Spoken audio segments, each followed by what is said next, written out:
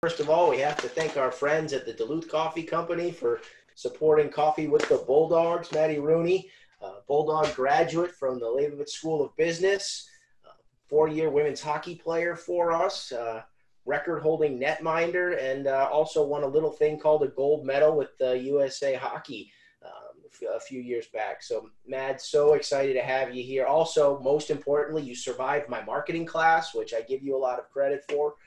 You were smart enough to navigate that, but great to have you. Duluth Coffee Company will be sending you some coffee and this fancy tumbler here, but it's good to see you, my friend, and welcome and thanks for joining us today. Yeah, thanks for having me on. And your class was definitely one of my favorites senior year, so thank you. Oh, good. Well, I appreciate you saying that, even if it's not true. So, I guess, Mads, just start off. What are you up to? Obviously, you've got hockey continuing to be in your future. Tell us what you're doing right now and how you're handling COVID and your training and your coaching. But just give everybody an update of what you're up to. Yeah, so I graduated college this spring virtually. Kind of took a break from hockey as it was kind of forced with the rink shut down, but it was also, I found it to be a good mental break that I probably wouldn't have taken if COVID didn't happen. So I tried to put my energy towards different resources and tools that I wouldn't have necessarily had the time for, such as trying to develop mental skills, vision training, things that I can do as a goalie outside the rink. And then eventually I got back on the ice. We were able to start mid-May about down here in the cities. So things right now, practice-wise, are kind of back to normal for me. I train about 3 times a week on the ice, following all the guidelines. With camps and competitions, obviously everything's kind of postponed right now until more into the fall and winter. But off-ice training has been going well too. I'm kind of just doing what I can here, keep trucking along and waiting for things to get back on track. So we were chatting a little bit before we got started here today. A lot of the USA Hockey events and the international competitions have been postponed or canceled. And, you said your philosophy right now is to just be ready for whenever that gets going. So how are you doing that? Right. So with the national team girls, there's actually a lot of us in Minnesota here. There's about 8 to 10 of us. And so we skate about 3 times a week together, which is just great to be playing amongst them. And so that's definitely preparing me for when I'm back into that team environment. Off-ice training, I still do the same thing. I go about 5 days a week, and then skating I'm doing 3 times a week. 1 time on the ice is goalie specific, and then the other times are with the national team girls and some of the PWHPA members that I'll be playing with as well in the fall. But yep, so PWHPA tryouts have been postponed, and also USA camp and tryouts have been postponed at the moment. But when we get the call, I'll be ready, and we'll be ready to go. Well, I think those of us that have watched you play and followed your career and been fortunate enough to be around you, Mads, I think we all know that you're always ready, and that's one of your strengths. So I don't doubt at all that when you do get the call, you'll be lacing them up and ready to roll. Talk a little bit about the state of professional women's hockey. There's been some changes there, some progress, and where do you see it going in the next couple of years? Obviously, COVID came at a bad time because I do think that there was some consolidation and there was some movement, and I was really encouraged about the future opportunities that our Bulldogs and collegiate women student athletes would have across the country. Where do you see it now, and where do you hope it gets to in the next couple of years? Right. So for me personally, and I know I speak for a lot of us going into professional hockey and professional players, that we do believe one league has to eventually come into play in order for the growth of women's hockey to be the best. So I do also think, like you said, COVID kind of diminished a little bit of that progression here. I think things were going in that direction, and we're going to get back from the NHL. Hopefully that's also one of our main goals, and what I think will allow us to fully progress in that sense. But I don't want to bash on the NWHL. I mean, it is a great option for players who are just out of college or want to continue to keep playing hockey. But I do think the PWHPA biasly is the better route. But I hope that soon, within like the next 2 years or so, 3 years, 5 years, that there is one league. And I think that will be our best option. And hopefully we can get backed, like I said, by the NHL. Well, and we look forward to seeing you playing professionally. I'm sure that's going to happen sooner than later, as the COVID world and the professional world of women's hockey figure some things out, because there's certainly plenty of challenges in the world these days. And from an Olympic standpoint, professional sports are so important to honing the craft of our professional athletes to represent the U.S. in all the respective countries. And I know that was one of the reasons that your Olympic teammate, Sid Morin, went over to Europe, because she felt like that was the best place for her, at least what she's told me, to be ready to compete at the international level, because the league over there simply was more demanding and gave her a greater opportunity to stay sharp and have her skills. So it's good to hear that there's some momentum, and hopefully we can navigate those challenges. So talk a little bit about your high school days. We know you're the pride of Andover, right? But talk a little bit about, I've heard a few stories about you playing on the boys team, and congratulations on all the success you had before you came to UMD, but talk a little bit about what that was like. Yeah, I played boys youth hockey up until my sophomore year of high school, and then I made the decision to go play 2 years of girls high school. Went to the state tournament as a junior and took consolation. It was just a great experience. Still one of my favorite hockey memories to this day was playing in the tourney. Junior year went well with the girls as well, but ultimately my senior year I decided to play for the boys, and it was kind of like going back to the normal in a sense, because I played with that same team my whole youth career. So it was really fun. I did it personally to develop. I thought it would give me the ultimate challenge going into college and play Division I women's hockey. And I really think I grew as an athlete and as a person that year in particular. And so it was fun. It was fun showing up the boys. And I mean, I got scored on a lot as well, but it was a great development year for me. And I still hold a lot of those friendships really close. So it was awesome. Well, Riley Tufte told me one time that you were one of the toughest goalies that he ever played against, and he was a first-round NHL draft pick, whom I know that you know well, and was here while you were a student athlete. So I'd say that you absolutely more than held your own, and just what a neat story and great experience. I want to make sure I remember to ask you to tell the story, of course, about that Olympic moment. We're going to focus on UMD today, but talk about the Olympic experience in Pyeongchang, and of course, the shootout. And I remember that because we had a 6-week-old, at the time.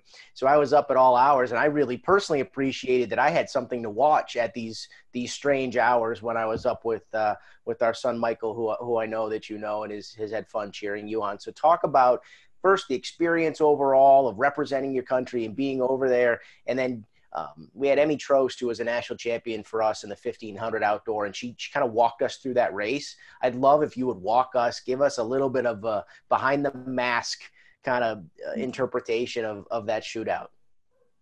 Yep. Okay. So I made the Olympic team, I believe it was May of the 2017. Moved to Florida. That's where our centralization and training was held. I moved there in August. So we were there centralized up until January 31st before we flew over to Korea. Realized I'm not a fan of hot weather. Don't want to go back to Florida anytime soon, but it was a great experience training every day. It was really intense, but it was also, we did a lot of fun activities. We were involved with the community. So the whole centralization leading up to the Olympics was great. And then ultimately getting into Pyeongchang, didn't really hit me that I was actually there until the opening ceremonies. That was just a crazy experience, walking kind of arm in arm with some of the top elite athletes in the country, and then ultimately the world. Was just such a special experience, and it was something that I'll remember walking out onto that stage forever. And then some fun facts I always like to say about the village. They basically had everything. There was like a free nail salon, free hair salon. You could get anything you wanted, which was, I definitely wasn't expecting anything like that. There was a 24/7 free McDonald's. So after games, you could find me getting a McFlurry or whatever it may be. That was kind of fun for the team. And it was, I get it, they're a sponsor, but it's just really odd that there's a McDonald's in the Olympic Village. Samsung's one of the biggest sponsors. So they had all their like cool gadgets stationed around the village, like those.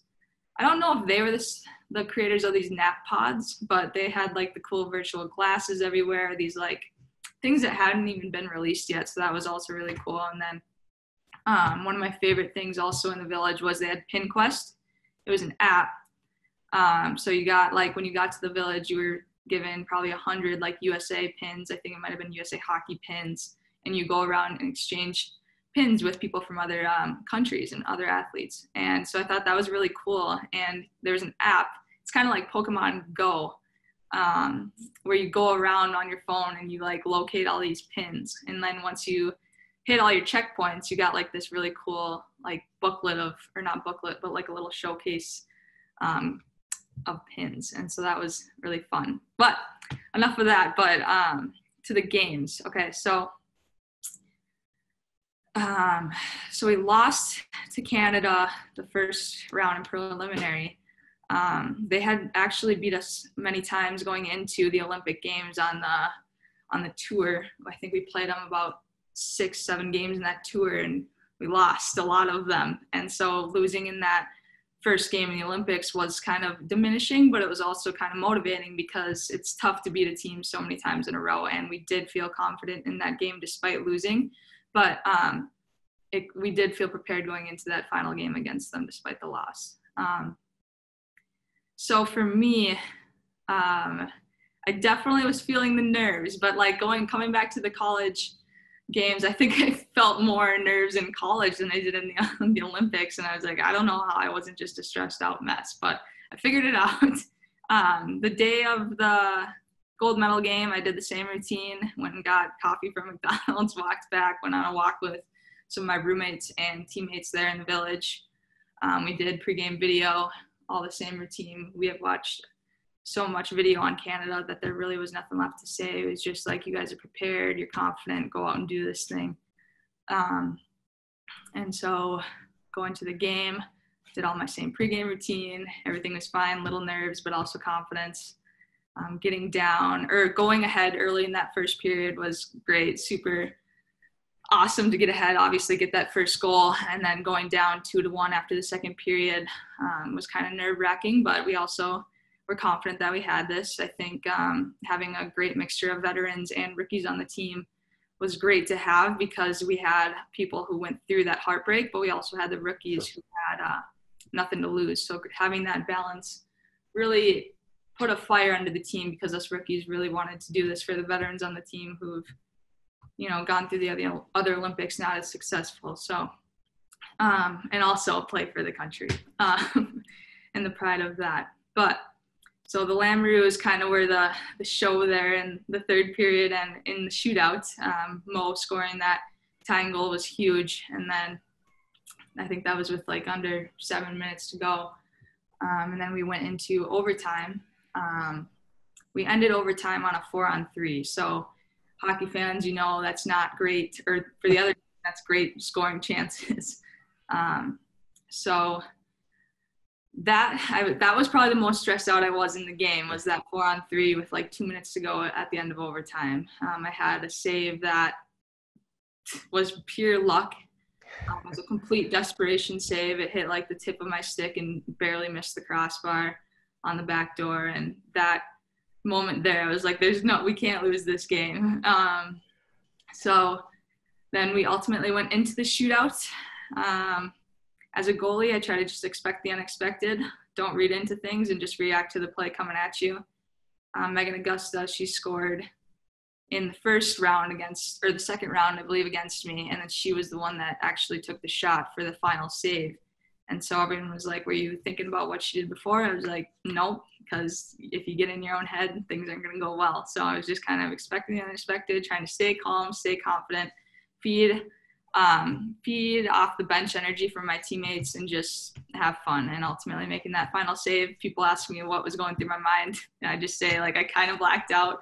I just remember my teammates running at me for the dog pile and the celebration. So it was truly an amazing experience. It was my dream growing up. I never thought that the gold medal game would come down to a shootout, but as a goalie, I selfishly loved shootouts. So it was just an awesome experience. So where do you keep the gold medal? Um, well, right now where is it? It's in my china cabinet here with my parents' house, but I plan on putting it somewhere more safe eventually here. Well, good for you. That's a question that comes up from time to time.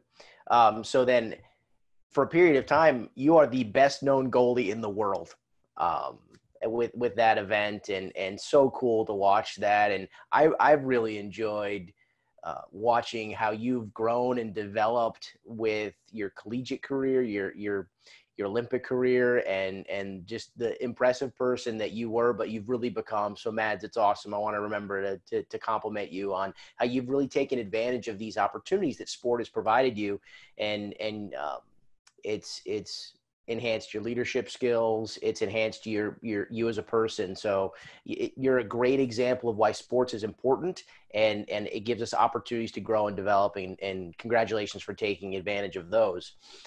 Very serious question. So in the wake of this incredible international moment, you and your teammates, and you are often center stage of this stuff, despite the fact that some of your teammates were older and had played in a lot more Olympics. You had the moment. You were all over the place. The Today Show, Ellen, Fallon, everywhere. I want to know if this coffee with the Bulldogs moment is up there with all of those things, or where does it fall? Definitely up top 5. Okay. Good. Well, I'm glad to hear that. So what was your favorite? Was it the Today Show, Jimmy Fallon? What was kind of the coolest? Was it the ESPYs? Like in the wake of that moment and all the things that you got to do that most people can't even dream of, what was the coolest moment that you got to be a part of with your team? Yeah. I think so. I really enjoyed Ellen. Like, I grew up watching her show. I really enjoyed like meeting her and being on her show, but I'd never been a huge Jimmy Fallon watcher before, and like I always saw like the clips of his things and thought he was hilarious, but I didn't really know a whole lot about his show. And so going there, he actually made the experience like so like personal and welcoming. Like, he came backstage to meet us, talk to us for like a half hour after the show. And it was just like a really cool experience. And he was just an awesome guy to talk to. He introduced us to other celebrities that were there for the show. And it was just, that was probably my most memorable one. Like, I just really thought it was a cool experience. And to be sitting on the couch and talking to him, I was a nervous wreck, but somehow muttered out some words. So that is probably my most memorable one. I also enjoyed just like we did like a kind of a tour around the country with different NHL state or arenas, and so we were recognized by a ton of teams, and I thought that was really special for us to go out onto the ice, do the puck, do meet and greets with the fans, and I really enjoyed that as well.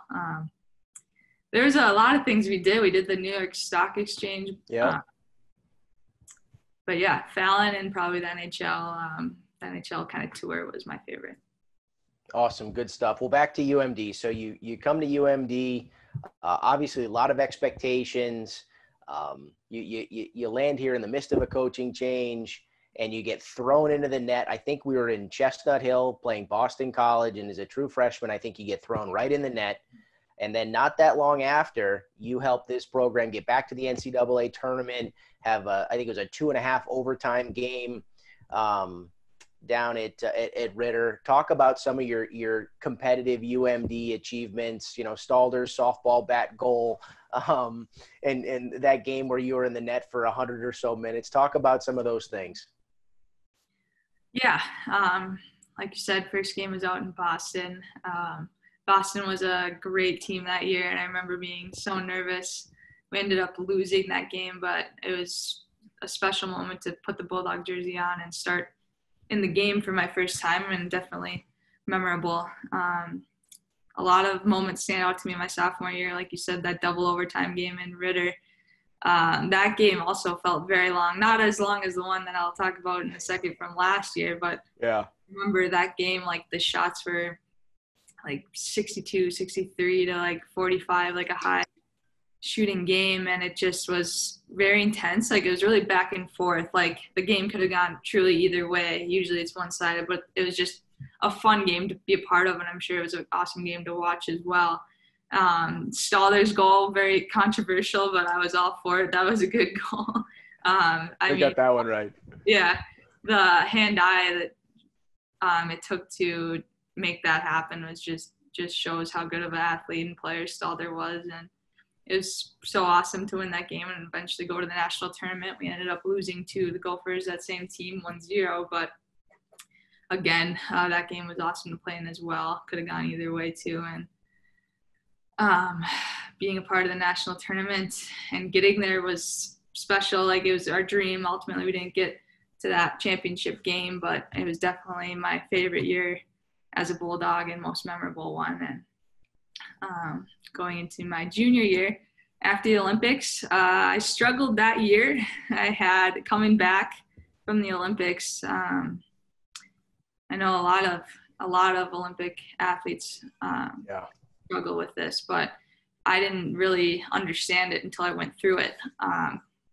There's just I put a lot of pressure on myself to exceed the outside expectations that were on me. And I think I kind of struggled there, and affected my play, affected my confidence.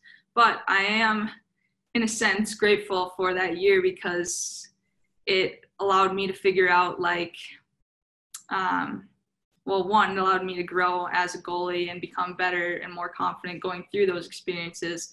And it also allowed me to get more mentally stronger and tougher and realize, like, if I'm going down in a bad mental spiral, I know how to get out of it now. And I know I have the confidence to get out of it. And so, but it was, again, a fun year. Just didn't do as well as I thought, or as I wanted to. But going into my senior year, worked really hard in the summer to develop and come in more confident and prepared. A great year. It was fun to, it was, like, great, because our motto as a senior group was to, like, leave a legacy, raise the bar. And I really think we were all in this year. We didn't make it to the tournament, but we really left it out there and put our hearts on the line as a senior and as a team as a whole. And playing in that Bemidji game, I think, what was it, four OTs, 3 OTs? Yeah, 4, yeah. Yeah, 4 OTs. Again, that game was back and forth too. Eventually, Bemidji scored in that 4th OT.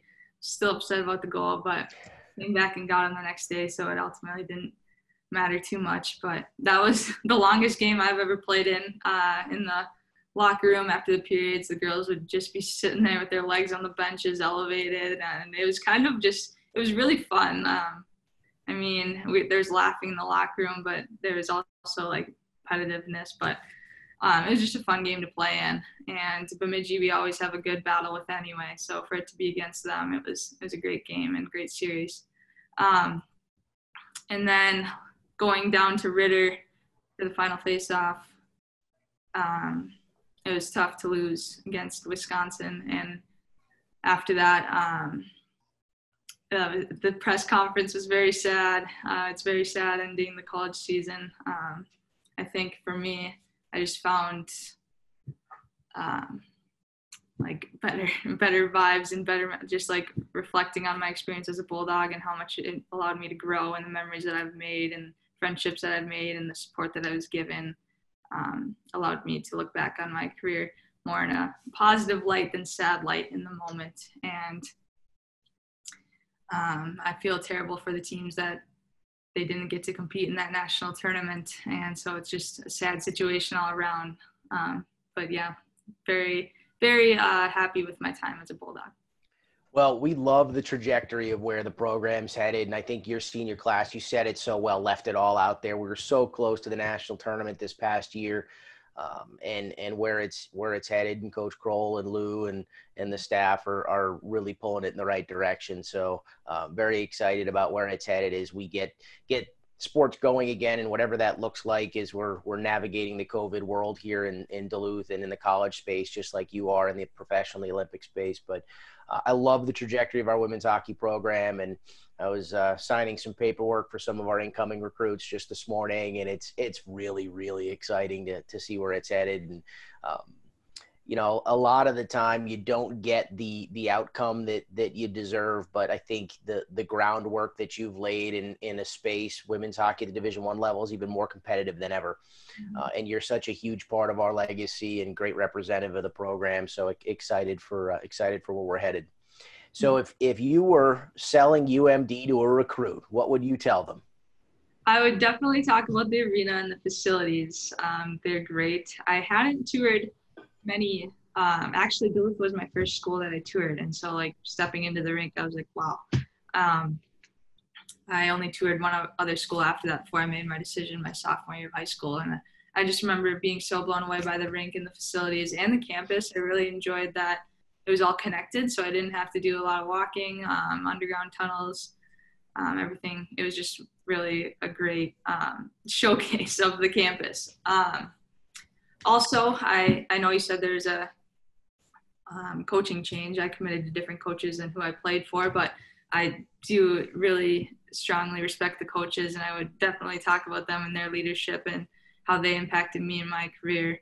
I think the Bulldog program is in great hands moving forward, and hopefully we will get back to that national championship and tournament in the near future. Like you said, I know there's some great Bulldogs coming in as well here from the cities that I've seen personally, and I'm excited.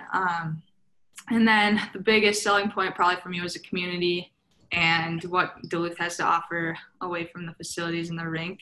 It's just a great city. There's so many things to do. I love the outdoor feel, Canal Park down by the water. And then I knew it was a big hockey community coming in. And so playing in front of the fans, it was always a great experience day in and day out. And they really like no other fans that I had played against, I guess, in other rinks. And I thought it was always the best to play at home in front of the home crowd. And they always did a great showing and supported us well. So those would be my selling points. For sure. Well, we might be enlisting you as much as the NCAA rules will allow to help us pitch some future Bulldogs, because that was a great synopsis.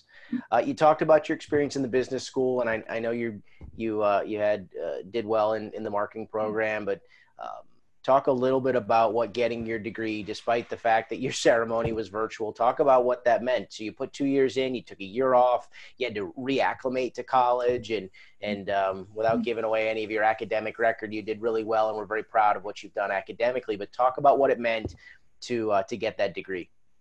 Yeah. I always wanted to go into business school.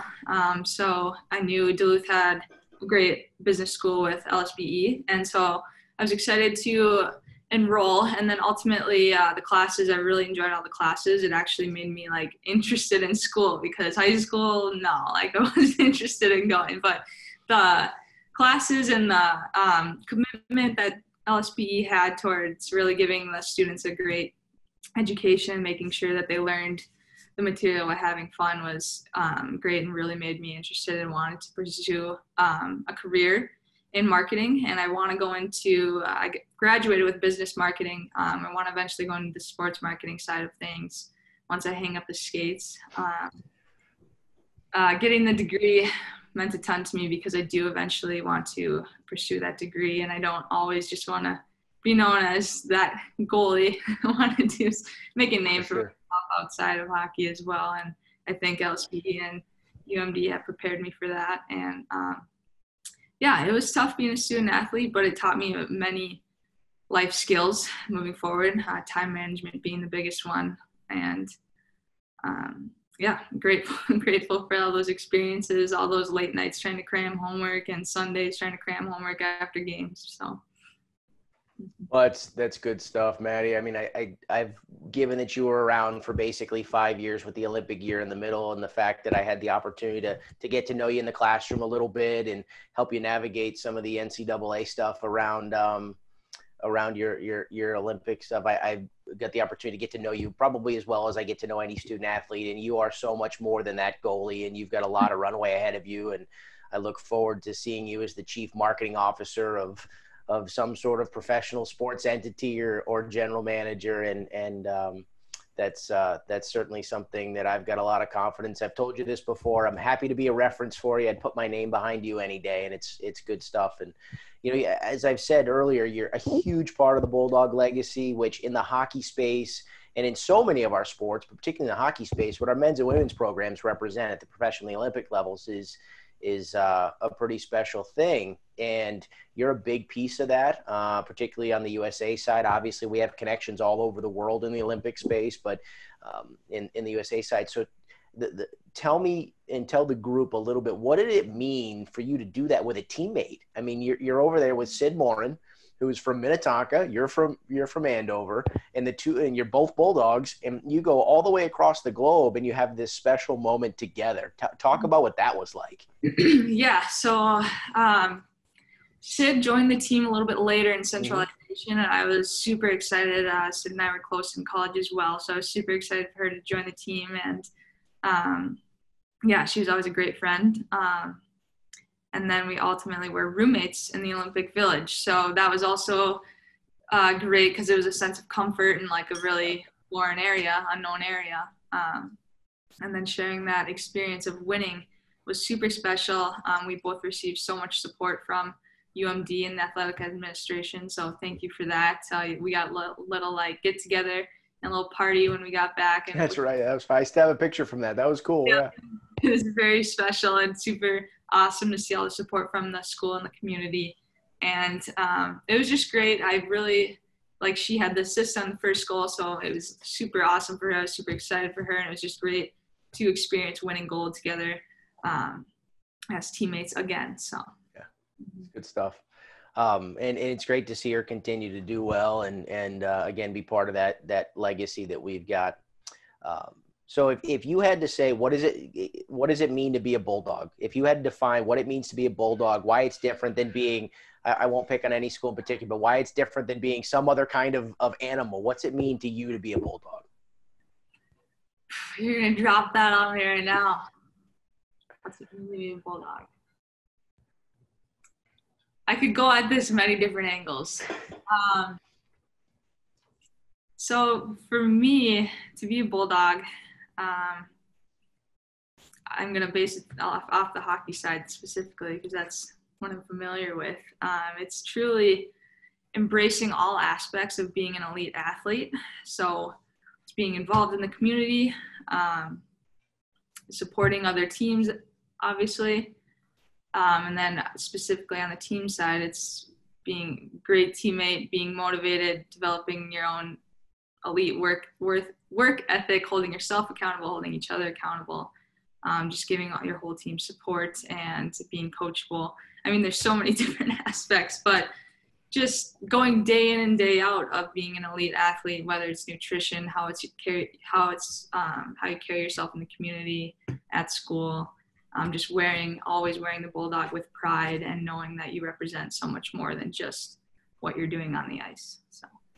Well, I promised I wouldn't put you on the spot today, but I did right there, and you handled that very well. I think that's an exceptional definition of what it means to be a Bulldog, and you represent in so many ways that excellence in the classroom, community, and competition piece. And I really believe that these are long-standing traditions that we've had here, and you've embraced and lived them. But succeeding academically, giving back in the community, being engaged in the community, I think all of that feeds the competitive success.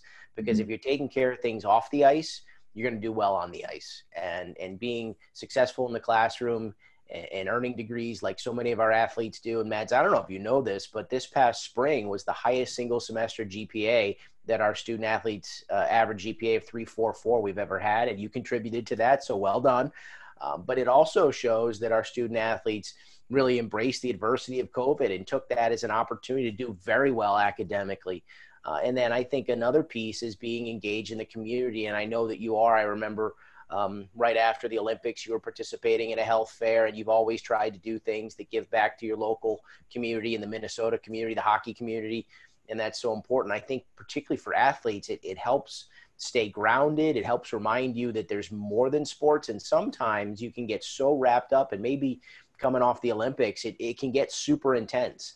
And having some experiences outside of sport to bring you back down a little bit, And sometimes the faculty and coaches get mad at me when I say this, but getting some time away from your coaches and away from the faculty, right? And just to not get overwhelmed by the pressures of your sport, because so many of the programs we have here are elite level programs. And you look at volleyball and football and men's hockey and women's hockey and our track program and now our basketball programs and our softball program, you know. So on average, half of our programs every year go in the NCAA tournament. So I think you really nailed that. Having some time away from sport can help you be more successful in the sport. So you are well mature beyond your years. Thank you. So let me ask this will be kind of our wrap up question here. What advice would you give Maddie Rooney rolling into Duluth in August of her freshman year, coming up I-35? What would you, 5+ years later, what would you tell yourself? It goes by too fast. So really never take like those early practices, those long practices, even the conditioning practices. Never take those for granted because you're going to miss having that college routine. You're going to miss the locker room memories. You're going to miss the road trips and all the team things that I had to experience. I wish I would have just gone into every day with, not that I didn't, but more of like this isn't going to last forever kind of attitude. So what else? I wish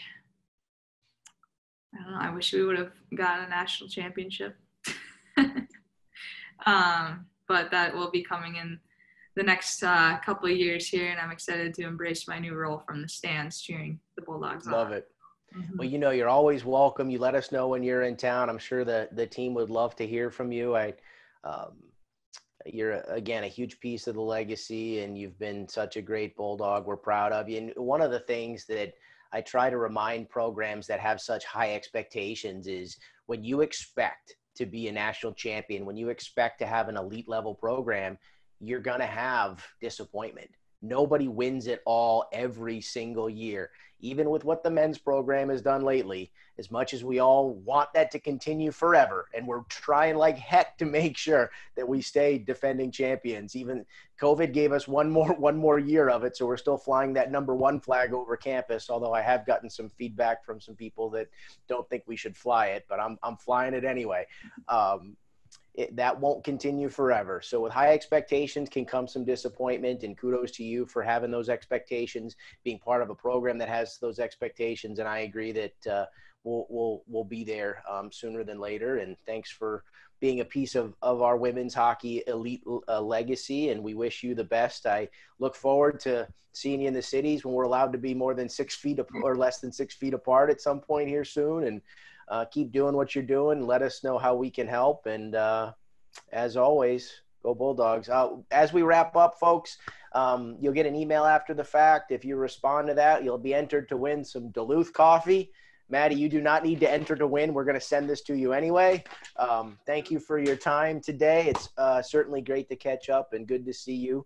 And we'll be in touch soon. Shoot me a text if you need anything, my friend. And look forward to seeing you on the ice again. Awesome. Great talking to you, and thanks for having me.